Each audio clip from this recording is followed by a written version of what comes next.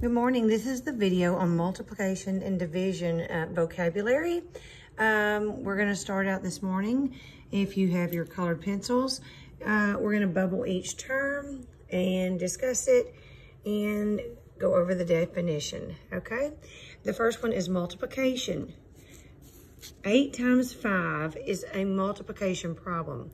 That means you have 8 groups of 45. Okay, so what we did was draw a strip diagram where we drew 8 groups of 45 for a picture or example to represent this.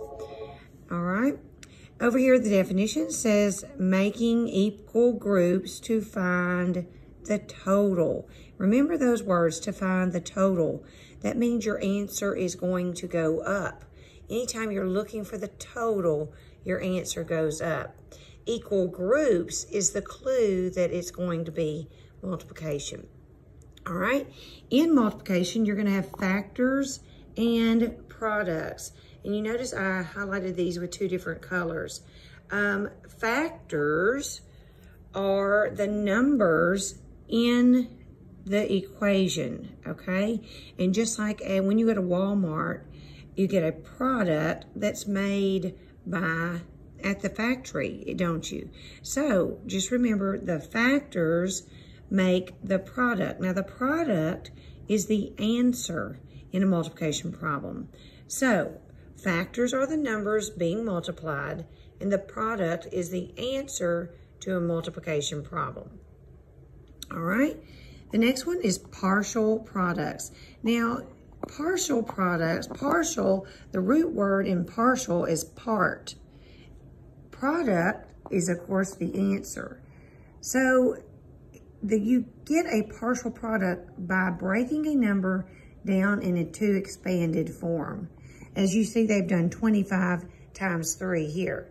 They've broken down 25 into 20 plus 5, and they put it in parentheses.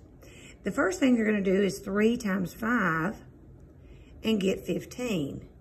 Then they're going to do 3 times 20 and get 60. Now, a great way to look at 3 times 20 is,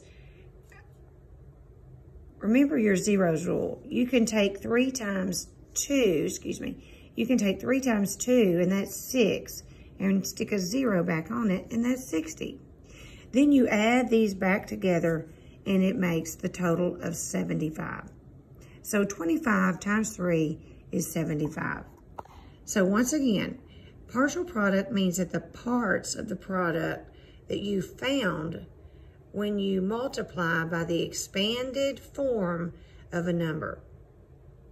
All right?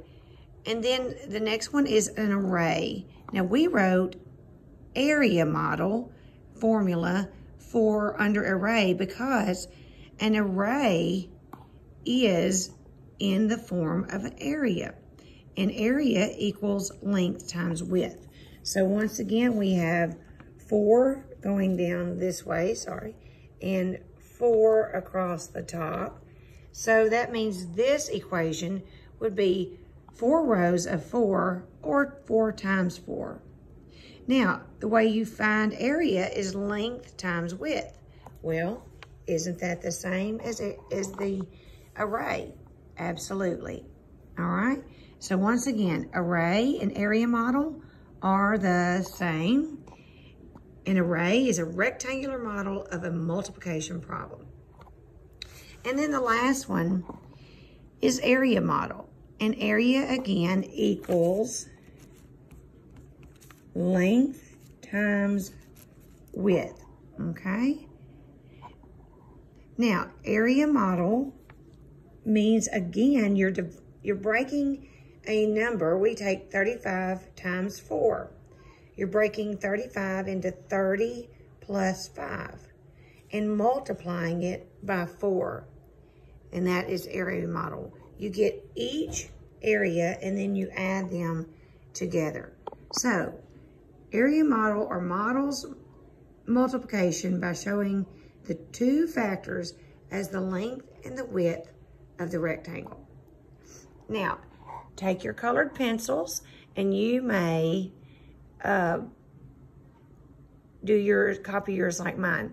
If you'll stop the video right now, it'll give you a good idea of what the whole thing looks like as you're color coding your vocabulary page.